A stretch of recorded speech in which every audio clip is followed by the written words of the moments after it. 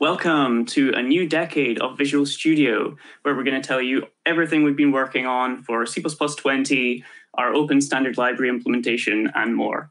My name is Cy Brand, and I'm Microsoft's C++ developer advocate. I am Marian Luparu, and I'm the program manager lead for the C++ team. Before we get started, we have a lot going on at CppCon for Microsoft right now.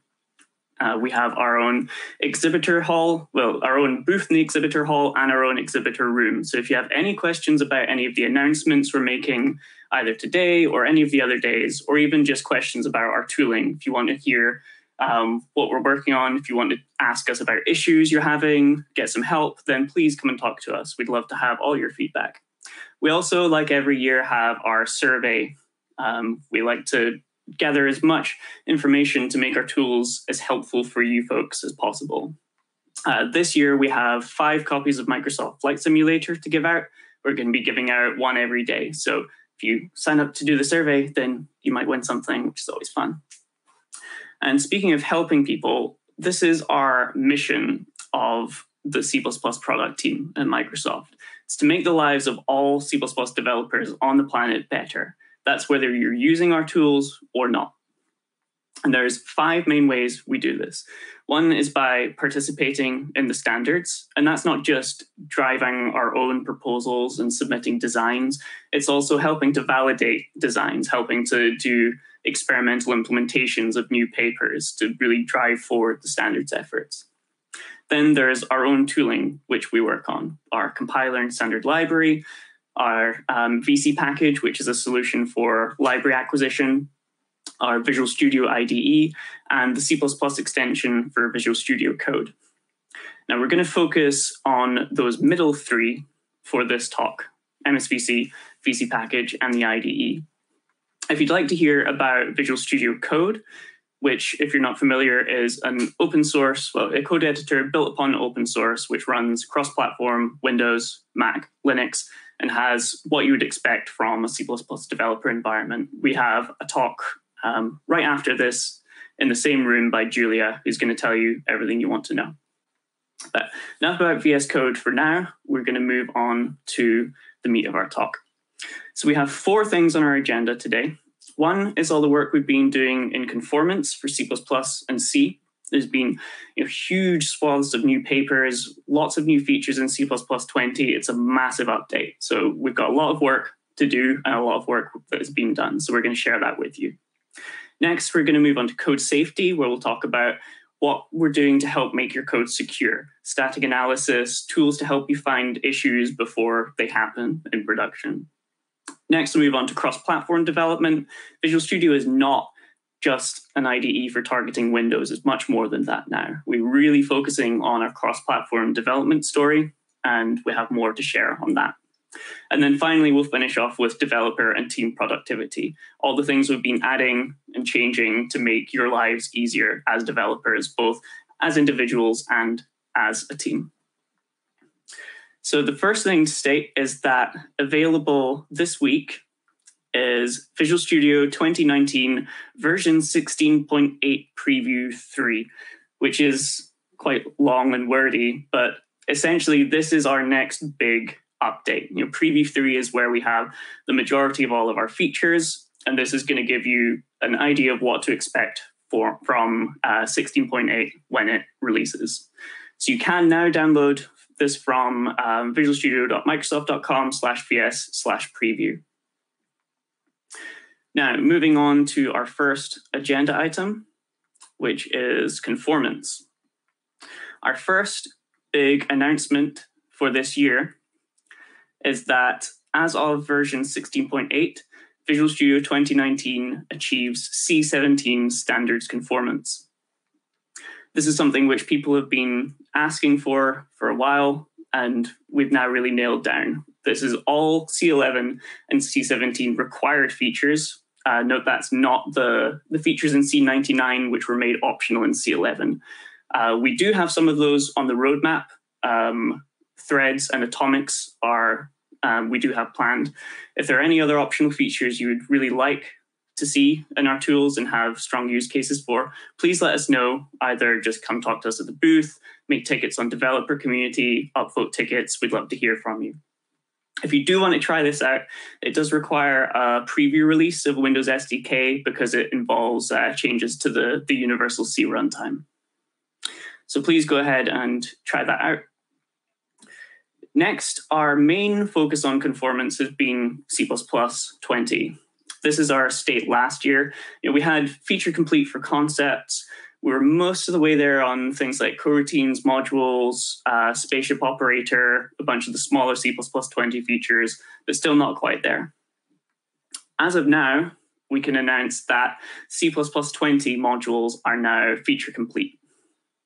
So this includes the header units changes, and it also includes some experimental tooling. So if you're using MS Build, it will actually look at the dependencies between your modules and make sure they're built in the right order. And that's not just within a project. If you have, for example, a static library, which some executable has a dependency on, then the build system will still work out all the dependencies between your modules and get them built. This is available under the /C++ latest switch, and we'll have a blog post live on that URL, aka.ms/cpp20 modules, where you can look for all of the details. Our next feature is C++20 coroutines, which are also feature complete. So we've had support for a while for the coroutines TS. This update includes everything which made it into C++20 coroutines themselves. So we do still have support for the old style. So if you have code which requires the coroutines TS style, you can still use that using the /await switch and the experimental coroutines header. But to try out the new features, you just pass C++ latest, you use the normal coroutines header, and you'll get everything. The support also includes some coroutines tooling, so you can actually debug your coroutines and put a breakpoint within a coroutine, and you can hit it where you expect. You'll be able to see your call stack. It's all a really nice experience for when something goes wrong, especially because there's a lot to coroutines. If you're not familiar with it, being able to see when you're hitting all those callbacks and things like that can really help. So that's our major C++20 features. We now have this slide gives an overview of where we're at. So as I said, feature complete for coroutines, modules, concepts, spaceship operator, and a bunch of the standard library features, currently 84. We are doing a lot of work to finish off our C++20 support, which includes all of the const expr changes, which were made to the language, and the last of the STL features. So when all of these are shipping, we'll have a /std C++20 switch, and that will be when we're saying, right, we're feature complete. You can now go and assume that we have all the support for all of the features. Note that the C++17 support used to have a little asterisk next to it because our conformant preprocessor work was still experimental. That's no longer the case as of a few months ago. We have now a fully conformant preprocessor, so it can claim full C++17 support. So moving on to some of the STL features. Last year, we announced in this session from last year that our standard library was going to be open source. So now you can find it on GitHub at github.com/Microsoft/STL. And all of our work is right there. As of today, we have 84 C++20 features completed. And we're really, really happy that 36 of those were contributed by people outside of Microsoft. So this really validates our move to make this open source. And we're really, really pleased that with the high quality of all of the patches we've got and the fact that all of the community are coming together to help make this a great library. So thank you so much for that. Please keep on submitting all of your patches. As you can see from this graph, the C++20 features kept on getting added to the standard, and we're slowly chipping away at them, and we're now down to 24 left. So if you'd like to hear more about the STL in particular, Stefan, our very own STL, has a session tomorrow, which you can go check out. In particular, in the STL, ranges are a huge part of C++20, and we're almost there. We're about 95% complete, and we've been adding a lot of these in parts. So Preview 3, which is our new update, ships with a lot of new things, especially a lot of new algorithms, some more views, factories. And coming next, we just need to finish off those last bits. And those are going to be coming every update. So we're not going to be like waiting for the big updates. These are trickling out as they're implemented.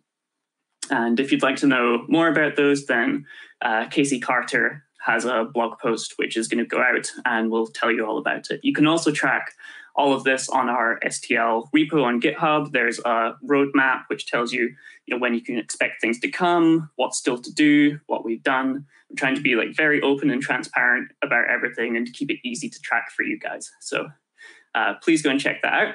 And with that, I will pass over to Marian, who's going to demo some of our new features. In this demo, I want to show you how we're making progress on supporting modules, coroutines, and concepts inside the IDE. As with any features in Visual Studio, this new C++20 features that are just announced wouldn't be complete without the support in the editor, build time, and in the debugger. For this demo, we'll use a fairly simple code base, and it's really comprised of a generator, a printer, and a formatter that prints out a Fibonacci sequence. And we'll start with the generator, because this one is implemented using coroutines, and the return type of the function is fib, which is a coroutine. And what this function does is that it loops, and it keeps yielding one integer at a time from the Fibonacci series. Now, coming back to main, we'll just print the sequence using the formatter. So let's see this in action. I'll set a breakpoint here, and let me bring this file side by side here so that we can see the execution goes in parallel, and we'll start the debugger. So let's see how debugging a coroutines look like. If I step into the code, it'll jump inside the fibgen function, and as you would expect with any function, execution will continue in it. What will happen though is when the co-yield is reached, the coroutine will be suspended and the execution will return back to the caller. So now let's go and print this. So we'll just step into the format, and the formatter is pretty simple. It asks the coroutine if it's done yet. If it's not done, it asks for the next value, and it continues looping in. And now it does what would you expect, but what if I want to investigate how the next integer will get computed? Well, with Visual Studio 2019, now you can do that just by stepping into the coroutine. That is made possible by Just My Code feature being enabled inside of Visual Studio. And what I told Just My Code is that to treat the underlying coroutine implementation as non-user code. So I can just step into and I can resume execution exactly at the point that this coroutine was suspended before. Now, I can debug and I can see how the values are computed. And when a new co-yield is found, the execution goes back to the caller. And we can do this again, and I can click step into, and the execution will jump directly to the co-yield that we left off. Now, a quick tip, if you hover over the locals, you're going to see their values, but as you can see from the call stack, the parameters for the coroutines are not listed, so you won't be able to see their value directly. If you expand the coro frame splitter though, that's where the parameters are visible, and at a moment in time, eventually this will show up in auto and watch window as well, but until that, this is a good tip to be aware of. So let's hit F5. And let's see the whole program output running. Now, there is something else I want to show you that VS does for coroutines, and that is the static analysis support. Static analysis is trying to catch some common pitfalls that may affect your code when using coroutines. In this example, if I hover over, you can see the message says lifetime of the memory referenced by parameter len might end by the time the coroutine is resumed. And if you look at the parameter, it is passed by reference, and it is entirely possible that if you pass it, let's say, as a stack object to this coroutine, the stack will exist during the first call. But after the coroutine gets resumed, that call stack may be long gone, because the coroutine is going to execute. Another way you can try, another problem, you could be with mutexes. And let me really quick take advantage of this light bulb to include the header. And then here I can do m dot. And you can see IntelliSense recommending what are some of the popular methods used in this context for mutexes. And small parenthesis here to tell you that this functionality is called IntelliCode. And it makes recommendations based on patterns that are gleaned from large code bases that we train it with. But you can also train it on your own types. So you can get recommendation on those types if you wanted to. So now closing the parentheses, if I do mlock here and I save the file, when I hover over the code yield, I should see two warnings. And this new one is going to say suspending a coroutine while holding lock m is something that I should be aware of. So let's fix this. But before I do, let me show you how I enable these rules. If I go to Project Properties, go to Code Analysis under Microsoft, there is a long list of rules you can enable. I am using the concurrency rules here, being very specific about what I pick. But you can also pick Microsoft All rules. That includes this and a lot more. So let's clean up this code because we want to make sure that we use it for other purposes as well. And we'll go into the module definition and fix the declaration there too. So now we should be good. So we are inside a module now. And this is the next thing that I want to dive into. As you can see in Solution Explorer, here's the structure of our program. We have one project that defines two modules, the printer project defines another module, and then we have the executable that brings it all together. And all of this is now a very natural thing to do in Visual Studio. As you can see, you are not limited to a single module per project or any limitations like that. The code navigation will work as expected. So if I navigate between the results, I can find the different module definitions and imports. And now if I go back to our main function, let's add a new module to a project because I'm not very happy with how the default printer prints out the series.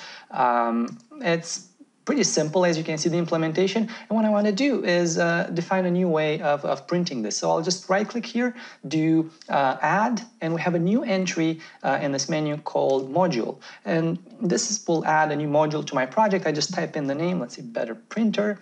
And the new module definition will get created. And I'll just drag it here side by side so we can see both. Because I'll create a class with the same methods as the basic printer that we're using. But instead of cout, I want to use FMT. To bring in FMT, I can just do a pound include of the header FMT. Let's use color.h. And FMT is already pre-installed. I configured it via VC package. So now let's create a new struct, and I'll name it printer, and I'll choose to export it, and copy and paste in the definition. We'll just replace it, the cout usage, with FMT. And inside here, we'll just say FMT print. Let's see, and let's go a bit crazy with colors. Let's just do foreground. Let's pick a color. Maybe add some background too. Oh no, let's just do bold and leave it there. And what we'll print the value and maybe let's say between squares, brackets. For the separator, similarly, we can, let's try to pick another color for background and just pass in the comma.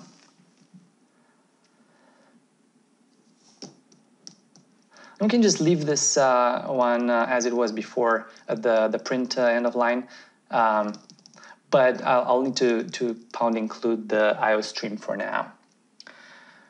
So now I have a module, and something I want to show you is that when I rebuild this project, the Visual Studio will figure out the order in which these two modules in my project should be building. Oh, I forgot a semicolon. Of course I did. Let me fix that.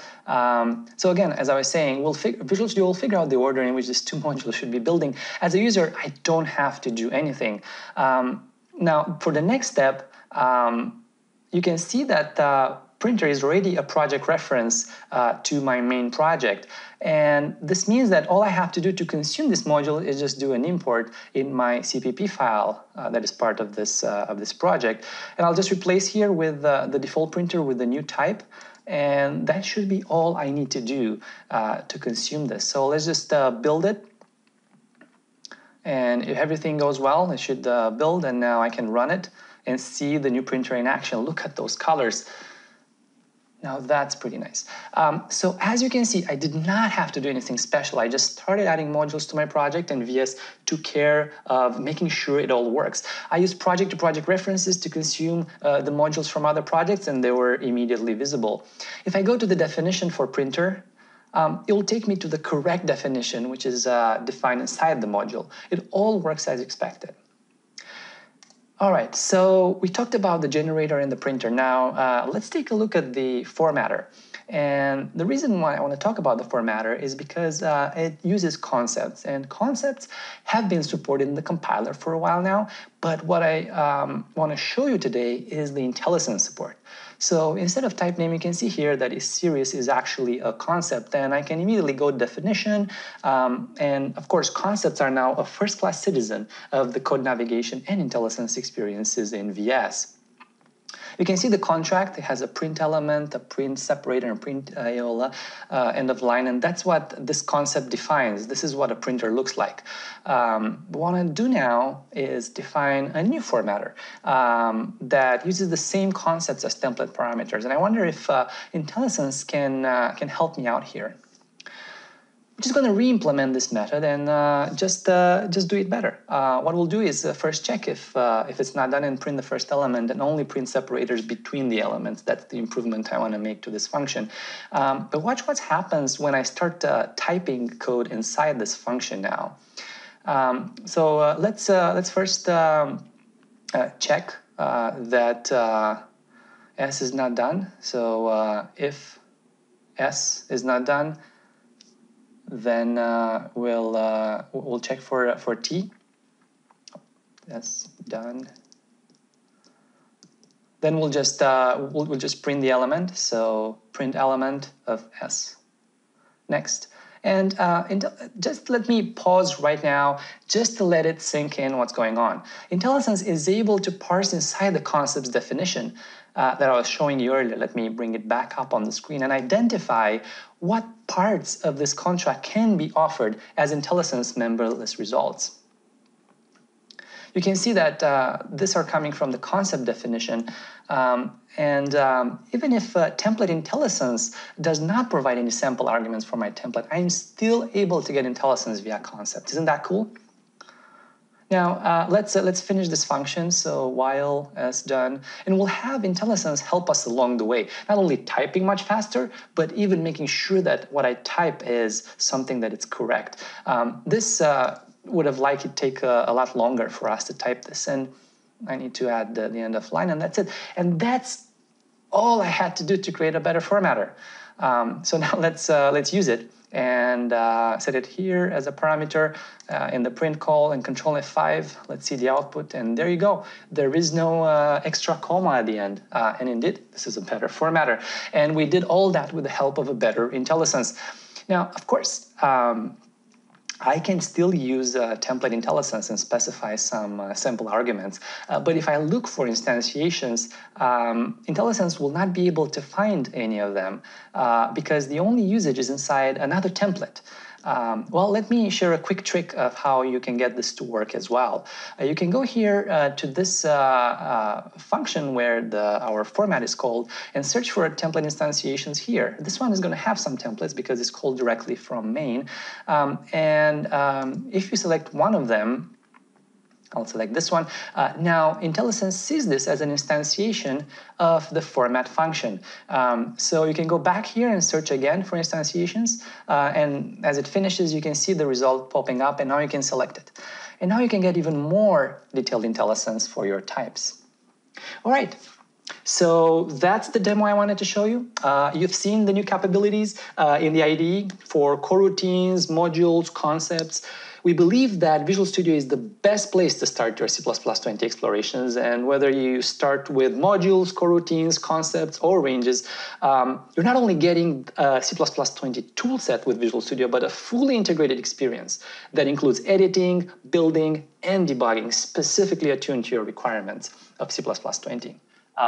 This is a lot of great work done by the engineering team in this release. However, I am aware of 2 fixes that didn't make it in that I was demoing in my private build, didn't make it in Preview 3 around IntelliSense support for modules, but they will soon be available and you can enjoy all of the demos, features demoed here today. Switching gears from conformance to code safety. When we think of code safety, we think of 3 different areas. We think of static analysis, dynamic analysis, and runtime checks. So let's start with code analysis, for which we know that you may have many options to pick from today. What we want to make sure is that Visual Studio gives you access to the best options directly into your editor. You've seen in my demo that this code analysis is not limited to the build output anymore. And green squiggles and quick fixes help you as you type. In Visual Studio, you can turn the dial from something very lightweight, like our new code linters that are running inside our IntelliSense engine, so they have close to no overhead, to something like Clang Tidy that brings in a lot more checks. And then crank the dial all the way up to a complete rule set that the MSVC code analysis provides that not only includes the Microsoft C++ core guidelines checkers, but many other checks too. Check Sunny's talk, where some of these recent improvements will be showcased. And next, let's talk about dynamic analysis. Address sanitizer support in MSVC has been one of the announcements last year at CppCon. Ever since, we've been busily continuing our collaboration with LLVM to enable the address sanitizer runtime on Windows and integrating address sanitizers inside Visual Studio. And I'll show you a bit more of this in the next demo. Since last CppCon, we have added support for x64 and enabled a much richer debugging experience for ASAN. So if you haven't yet tried it, now is the perfect time. And if this doesn't sound convincing enough, please let Victor try to convince you in his session on Tuesday. And one more session that I want to recommend, don't miss Justin's and Michael's talk on Friday to see what lies beyond address sanitizers in terms of dynamic analysis. And spoiler alert, it has to do with unit testing, libfuzzer, and some magic dust. Don't miss it. When it comes to runtime checks, Visual Studio provides your code with a lot of runtime capabilities options already. And to learn more, please check out the link at the bottom for a good overview. What I want to highlight today is yet another recent collaboration with LLVM. If ASAN was something brought from LLVM to MSVC, CFG goes the other way around. And if you're not familiar with CFG, is a platform security technology that enforces control flow integrity on Windows via runtime checks injected by the compiler to validate indirect branch calls like jump or call and so on. MSVC has supported CFG for the past few releases under Guard CF. Switch. But now our Microsoft security team has contributed CFG support to LLVM as well. And I'm happy to report that this support is now shipping in LLVM 10, which you can install directly from our Visual Studio installer. Our next topic I'm going to talk about today is cross-platform development. And we'll start with VC Package. If you're not familiar with VC Package is the largest installable catalog of C++ libraries today. Many of these libraries have been contributed by the community over the past 4 years since we first launched VC Package as an open source project on GitHub here at CppCon. We took another big step 2 years ago by moving beyond Windows to support Linux and Mac. For the past few months, we've been hard at work preparing the next natural evolution for VC Package, with many internal teams at Microsoft adopting VC Package and a larger than ever C++ community using and contributing to VC Package. We are ready to introduce the next wave of features that will challenge the way you and your team are handling your C++ dependencies today. What we're announcing today is a set of features that all by themselves are wonderful, but you will see their full strength when you bring them together in a cohesive experience targeted at large teams and enterprises. Manifests allow you to specify your dependencies declaratively in a JSON file and then check it in source control for your whole team to take advantage of. VC Package integration with CMake and MSBuild has also been enhanced now, making it easier than ever to take care of your dependencies acquisition. Binary caching allows you to share binaries across machines, CI runs, and with your whole team.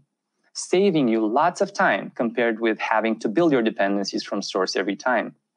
Combined with manifests, binary caching can offer a magical first-time experience when you're setting up a new machine or having someone new join your team by having them up and running in minutes. Check out our blog post that just went live this morning at the link below to learn more about this announcement. But that's not all we're working on. Coming soon, you will also be able to use VC Package in your organization to acquire internal libraries or third-party libraries that are closed source, thus providing a unified acquisition channel for all of your C++ dependencies, not only for OSS dependencies. We will also update our catalog to allow you to directly select the version of a particular library you want to use. And now, we will retain our opinionated view that you should refrain from mixing and matching arbitrary versions of libraries and recommend that you continue to rely on our lab validations, which test the integration and the interactions between various libraries versions every day. These high-quality guarantees are things that some of you have grown to expect from VC Package, and as such, our lib validation will continue unabated. But we acknowledge that sometimes you do need the flexibility that individual libraries versioning provides, and that's coming soon. So let's switch now to a demo to show you some of these capabilities and more. For this demo, we will use a CMake project, and let's just assume that I'm a new member that has just joined my team, and I'm still working on getting myself familiar with the code base. My first task will be to make sure that all of our tests are passing when built with Address Sanitizer. But before I start doing that, let me just show you really quickly what this app does. What it does, it does some pre-processing of the image, and then it does some face recognition. And for the faces that it recognizes that don't have a mask, it will draw a virtual face mask on them. As you can see, we do find the two faces in the picture, but we also falsely recognize a few more. But that's not what's important. What's important is that all the tests of this application are passing. So this is a great place to start for adding Address Sanitizer support to my code base. While I'm still trying to learn the code base, a good place to start is always Solution Explorer. For CMake projects, the default view is this view, but another view that is really useful is the CMake Targets view. Some of you may be familiar with Targets view as it has been in the product for a while now. This is a good place to see the structure of the CMake project, the targets, the files, the references between targets. The nice thing about it is if you double click on an item, it will take you exactly to the place where the item is being defined. Now, something new in the latest update of Visual Studio is the ability to semantically understand CMake scripts. Now with Visual Studio, you can do things like investigate how a property is being defined. So if I right-click on this property and say find all references, this will actually scout all of the CMake scripts and list all of the locations where the property is being changed. This is not limited just to the properties that you define in your own script. You can search for variables defined elsewhere, like in this example for OpenCV include DIRs. This also works with targets too. So if I ask for final references for this target, I will find all of the location where this target is being modified. If I say go to definition, I'll go to the precise location where this target is defined. And just to prove that this is semantic search and not just text search, I'll point out that this add test statement defines the test with the same name as the executable target, but despite that, this line is not listed as a result in the references. There are a lot more features in Visual Studio that take advantage of the semantic knowledge now for CMake, so I recommend checking out Erica's session later in the week to see what else VS can do now with CMake scripts. Now, to validate our tests with Address Sanitizer, I created a new CMake configuration, and I'll show it to you in the CMake settings UI. The only difference between this configuration and the default one is that I introduced this new variable, useSanitizer, that allows me to, in turn, inside the CMake script, when this is on, to configure and pass on the compiler switches correctly. So let's switch to that configuration now, and you can see Solution Explorer refreshing, and we're going to wait now for the results to run. These are tests that are built with Address Sanitizer. And let me tell you that running Address Sanitizer over a code base for the first time can be both exhilarating and nerve-wracking. It certainly can change the way you're looking at your code, even for folks that are intimately familiar with the inner workings of their code base. And you can see there's already some failures. Lots of tests has passed, and I'll double-click on where the failure occurs. And looking at the source, there's not something very obvious with the failure, but we can click on the code lens to get more information about the run. And Google Test is yelling at me right now that this test probably crashed, and unsurprisingly, the reason of the crash is address sanitizer. It is a heap buffer overflow. So this means we're either reading or writing outside of the memory we've been allocating, which can be quite a serious error. Let's debug this test to dig deeper into the failure. Visual Studio can start debugging session just for this test. And once the address sanitizer failure is hit, what we're presented with, it's a familiar UI to all VS developers, and it points precisely to where the address sanitizer error occurred. It's probably the range there, but I still don't have enough experience to know what the fix is. So to investigate this further, I'll try to get help from someone more experienced than me in my team. And to do that, I'll just start a live share session directly from the exception UI. A new session will start, and a link for the session will be generated. I can share this link with anyone, regardless of where they are. All they need is an internet computer connected to the internet. They don't need to replicate the environment I have here. They don't even need to have my sources locally on their boxes to help me out. For demonstration purposes, I'll just use another VS instance locally on my computer to connect. But remember, this could be from any computer. What happens now is that this session will start communicating with my session and load information to populate their UI. Solution Explorer, editors, auto windows, exception dialog. Now my teammate can review the exception info and that I was reviewing earlier, and they can look at the code and the call stack. I can see them navigating elsewhere in the code, and they really have the freedom to navigate anywhere, to different files, open new windows, but to keep track of where they're navigating, I can just lock in and keep an eye on the changes they're making. So as they look at the code, they realize that the faces, that there are 4 faces recognized in this data set, but if they look at the eyes, there's a problem because one of the faces have only one eye that has been recognized, and there's an implicit assumption in the code that there's either the 0 eyes or 2. They realize this error, and they go and fix it right away. And you can see as they type in the editor, they get IntelliSense from my project. The data is coming directly from my VS session rather than their local IntelliSense.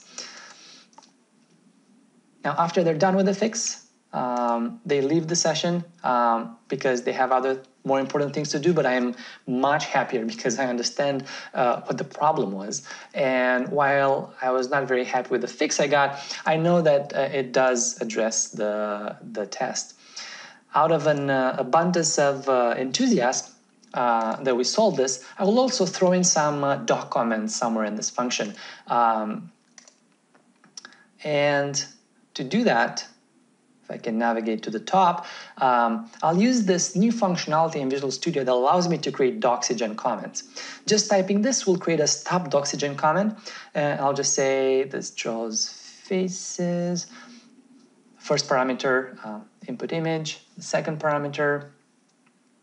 And as I hover over the call to this function, I have to stop the debugger for that, the IntelliSense I am getting surfaces this Doxygen information in a nice way. Even if parameter help, I can see individual comments for each of the parameters as I scroll by. This is a new feature that I recommend you to try. To turn it on, you do have to go to Tools Options and change the default XML doc comments to any of the Doxygen options. And again, the way this comment was generated was based on the definition of that function. So this is a very helpful way of generating Doxygen comments rather than writing them by hand. Now I'm feeling very confident about these changes, and I'll go ahead and prepare a commit. And I'll do that from the new Git Changes tab in Visual Studio. This is a new UI that is dedicated to all of the Git operations inside Visual Studio. And in the past, this used to be spread across multiple UIs, but now you can use this UI as a central command for Git. So if I want, I can quickly review the changes I made. I can right-click and compare, and these changes look good, my comments and the actual fix. So I think we're ready to do and stage this. All we need to do is add another comment, say bug fix for unit test, and I'm ready to commit. This gets committed locally, but once I do, I can also have the option to push these changes to the origin. And the origin in this case is my branch on our team's GitHub repo. So when I go there via this link, I can create a new PR request to integrate these changes in master.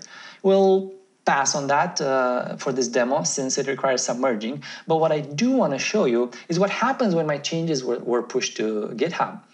What happened is that a GitHub action got kicked off automatically, and now there are two builds that have started, one for Windows and one for Linux. This is how our build is configured, and if you want, you can do the same. It's very easy to get started. Just click New Workflow, and GitHub will direct you through a series of steps. In our case here, it already detected that this is a C++ repository, and it offers two starting templates, either a CMake or a make one. And there's, of course, other starting points as well. We could continue looking at the CI output, but I just got this IM that someone from our team has found a crash in our program, and they saved a code dump for me to investigate. Now, this is problematic for me because this is a Linux core dump from Ubuntu, and I am on a Windows machine. What I might have to do is to debug this is to move to a new machine, an Ubuntu machine, and create a new dev environment there. That's not something I'm very comfortable doing. I also would need to build all of my dependencies from scratch in order to have symbol information to debug this core dump, and that is a problem too, because this can take a few hours. Luckily, I can do something better than that. First, I can use the Windows subsystem for Linux to set up a Linux environment right on my Windows box. Secondly, I will use CppCon to acquire my dependencies, and because now with CppCon I can take advantage of binary caching and manifests, this will significantly speed up the process. So let me really quickly save this link, and rather than doing this in a few hours, let's do it in the next 5 minutes. So let me show you how CppCon manifest we're using for this project. I'm not familiar what libraries I will have to install on WSL, but luckily all I have to do is use this manifest file that is checked in by my team together with the sources. So let's go and create this new WSL configuration in my project. I will go to the CMake settings and just click plus, and let's look for WSL in this list. As you can see, there are many options where I can pick from. And with this step, VS will know now how to connect to my WSL instance. Now there's one more step. This step is to enable CppCon binary caching, and I'll use this same two environment variables were used for Windows as well, and I'll paste them in the WSL configuration. We'll come back to these two variables, but for now, let's just get this build and configuration going, because even with binary caching, there will be some good megabytes to download. So let's switch to this new configuration now.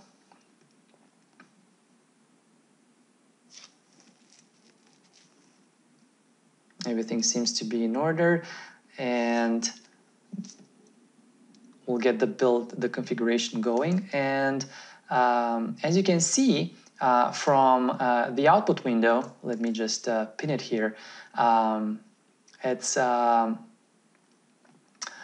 can see that CppCon was automatically invoked during the CMake configuration step, and it has already identified the dependencies that need to be installed. Rather than starting building from source, CppCon will attempt to fetch this from NuGet per the configuration we did earlier.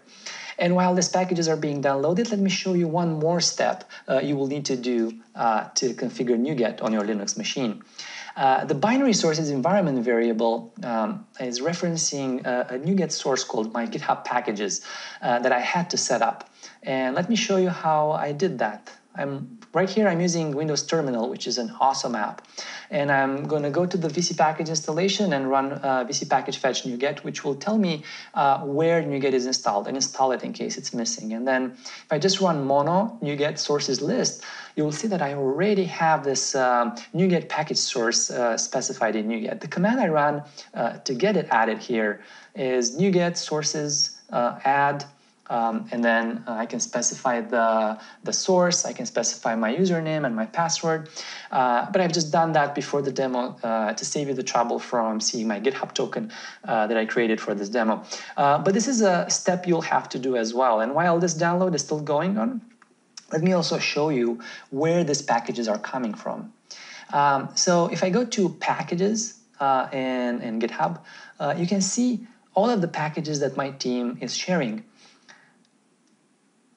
Let's go to packages, and all of these packages get uploaded here either from CI builds or from local builds that are done by my team. And the whole team benefits from reusing this cached binaries. You can use the same location for both Windows and Linux or any other VC package triplets that you need. And you can use packages for both your personal projects and as part of your organization. Feel free to try this functionality, and we'll have detailed instructions on how to do that on our blog post today. So let's switch back to VS to see how the download is going. So we can see now that the packages were downloaded and unpacked, and it is around 800 megabytes of data that just got downloaded. And now CMake is configuring its environment for the first time on WSL, and you can see that it hopefully is going to correctly identify the libraries that VC package provided. Yeah, you can see protobuf, and as CMake generation has completed, is going to complete, well, all we have to do now is just build the project. This will use Ninja and the WSL Ubuntu environment.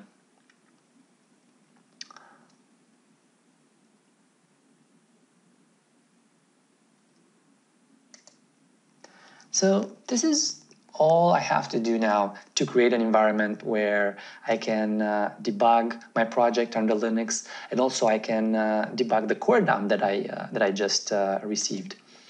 And to do that debugging of the core dump, what I'll have to do is go to debug, other debug targets, debug Linux core dump with native only.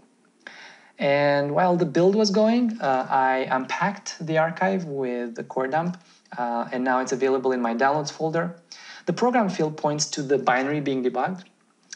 And one last thing I need to add is a property that shows how to map sources between my Windows and my Linux environment. Now, I'm ready to debug this core dump. And for this core dump debugging to work, it is important that the symbols match across machines. That's something that we take very seriously in our team by making sure that the build environment is isolated and always building against the same version of the OS binary. If you're not careful, symbols might not match, and your debugging experience will be significantly degraded. In our case, the symbols do match, and I can take a look at the call stack. I can take a look at the code, exactly my user code where the crash occurred, and I can look at some of the variables to see their inputs, and they all seem valid.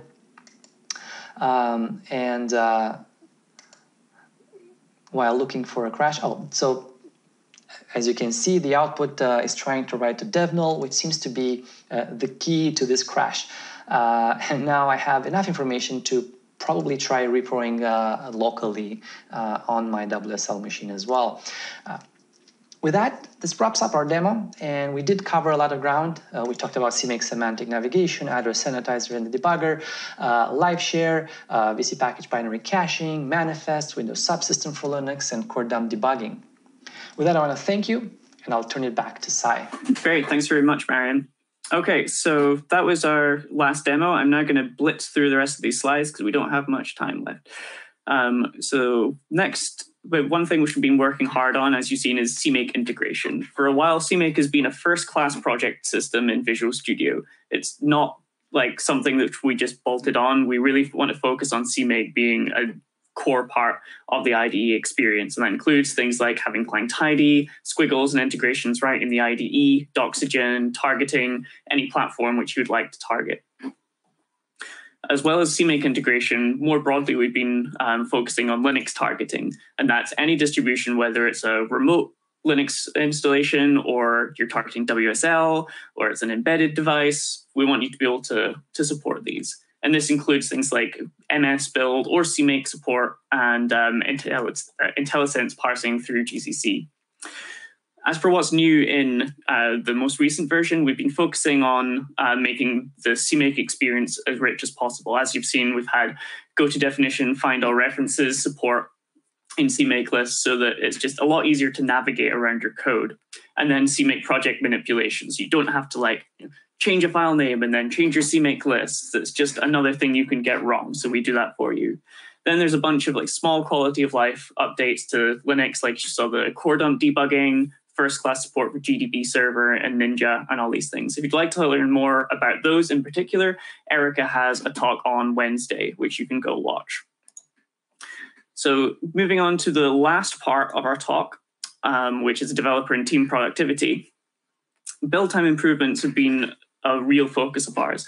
In C++, build times can be such a bottleneck for development, especially if you need fast iteration times, like if you're working in game dev or something like that. So in 16.6, a few updates ago, we optimized our symbol lookup, gave much better debugging performance. Last update, 16.7, we improved a lot of the PDB creation and another number of other optimizations to give you between about 1.5 and 5.5 times speed up. Now we've been doing even more on PDB creation, parallelizing across multiple cores. So you should hopefully see around 2 times better link times on large projects. We'd really love to get more data on this. So please, if you're upgrade and can share your numbers with us, we'd love to hear that, especially if you're not getting the link time upgrades, which you think you should be getting. We'd really love to fix that. So of course, one big problem about improving your build times is how do you know what your build time problems are?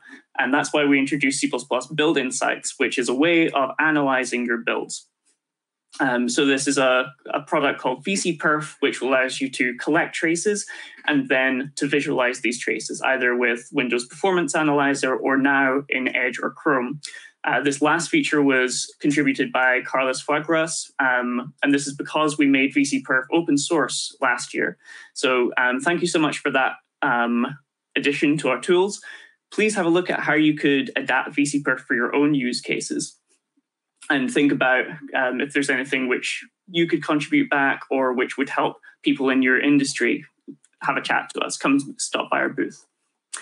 Runtime performance is next. Runtime performance is, of course, why we use C++ in the first place. And Marian, I think you're on the live share slide. Can we go back to the runtime performance slide? Not the build insights one, the runtime performance. Oh, you're missing a slide. Okay, well, imagine that there's, oh, there we go.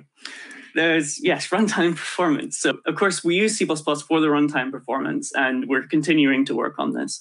Our latest optimization is called jump threading. The idea of that being if you have a number of different jumps in the code, which are all following the same path every time, then you can optimize out those intermediate jumps and go straight to the end. So that's something we've implemented recently. Some other examples are memset code gen and optimizing better around intrinsics. If you use a lot of intrinsics in your code, see if you get some improvements. We also, if you use the AVX 512 flag, then we have better auto-vectorization enabled. So please give that a try, see how your code gen is affected. Next, live share. Live share we introduced a couple of years ago, so I won't spend much time on that, but it's a collaborative editing and debugging tool for working within your team, no matter where you are, to do pair programming, group programming, whatever you like. And on the subject of collaborative tools, we're working a lot on GitHub code spaces, which is supposed to be an instant dev environment where no matter where you are, you can just press a button and immediately have a code editor up to work on your program. this can free up resources on your machine. If it has, if it's a very resource intensive project, it can also make it very easy to onboard new contributors. If someone just wants to give a few patches, then it's way easier to get started if you don't have to spend ages getting your dev environment set up. So if you want to hear more about code spaces, please go check out Nick's talk on Wednesday. So to reiterate, the mission of the C++ product team went to make the lives of all C++ developers better by participating in the standard, investing in all our tools, MSVC, VC package, Visual Studio, VS Code. And part of doing that is listening to all of you folks. Developer community is our main way of doing, well, one of the main ways we do that, and people creating their own suggestions and voting on them, and that helps us prioritize issues. So these are just a few of the suggestions which have come in from all of you and that you've voted on, and then we've implemented. We talked about C11 support. We added library support to Compiler Explorer through VC package, address sanitizer. We've talked about a lot. A UTF-8 runtime, something that a lot of people were asking for, and we prioritize based on that. So please keep on voting. Please keep on submitting your suggestions. And with that, thank you very much for listening. And before we finish off, I'd like to remind you to please come talk to us at our booth and in our exhibitor room, to please take our survey to get that flight simulator win.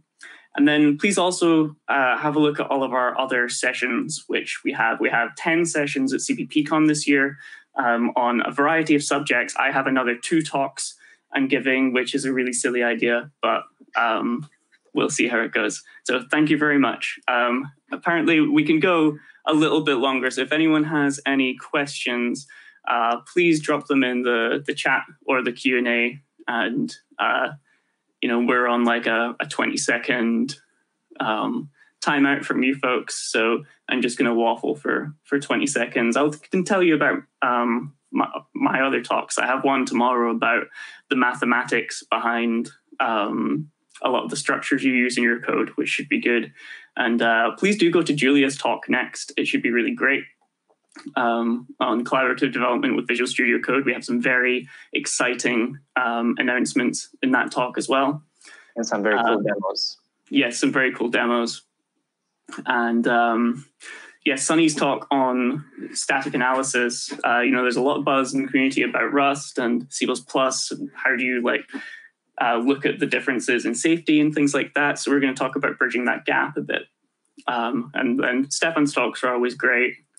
Hearing about our C++ 20 features in our STL, always fun. Then I have another talk on dynamic polymorphism, which is essentially like recreating Rust traits, but with experimental metaprogramming facilities.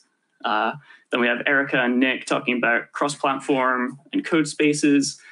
Then our talk on Friday on our new open source fuzzing platform, which I don't really know much about. So I'm definitely going to go to that talk. It should be interesting. And I'm not seeing any questions in chat. But I see some claps. So claps are always nice. Thank you for claps. Also, thank you so much to our wonderful volunteers for helping resolve our technical difficulties. It turns out that giving a virtual talk where you're all on completely different sides of the world is kind of difficult. So thank you so much to Alessandro and Mia for that.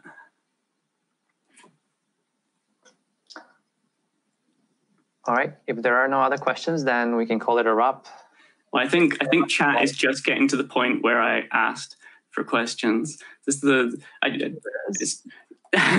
trouble to work out where everyone else is in the talk which we just gave. Okay.